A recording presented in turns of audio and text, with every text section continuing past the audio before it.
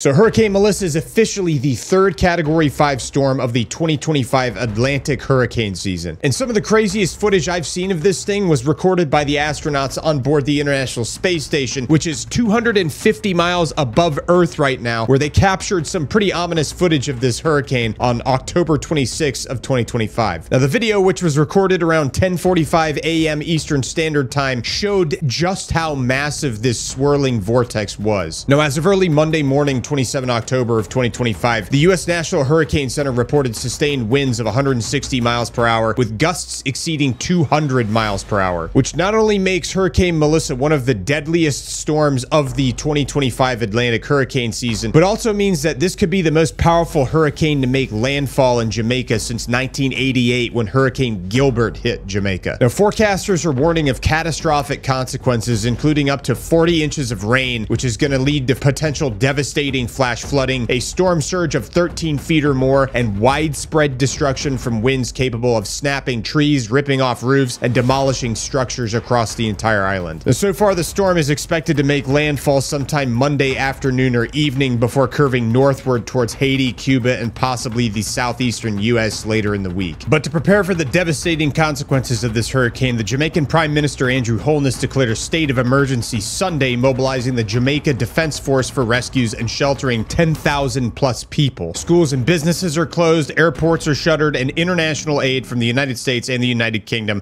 is en route.